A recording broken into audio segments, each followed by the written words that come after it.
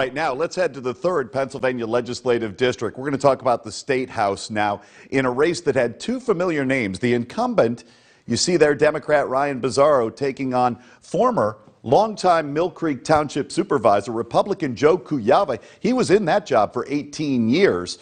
This one had been fairly quiet until the last month or so. Some pretty rough attack ads showing up both on TV and in the mailboxes recently.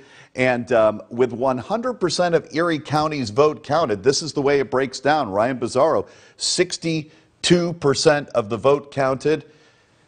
Joe Cuyava to 38%. That gives Ryan Bizzarro a 6th term in Harrisburg. And Brianna Malone has been monitoring the situation at the Democratic Watch Party at the Courtyard by Marriott. And Brianna, no doubt the mood is upbeat there tonight.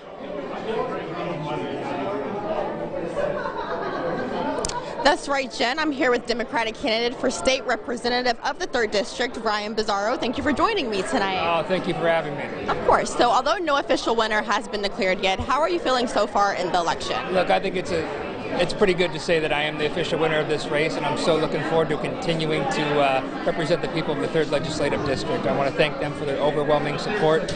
In a climate where we see hyper-partisanship right now, a lot of people crossed party lines, split their tickets, and voted for him, and I cannot thank them enough. Awesome. Thank you very much. Thank you. And to stay up to date with this race, head over to your local election headquarters, YourErie.com. We'll send it back to you in the studio. Jen? All right, Brianna, thank you for that live report.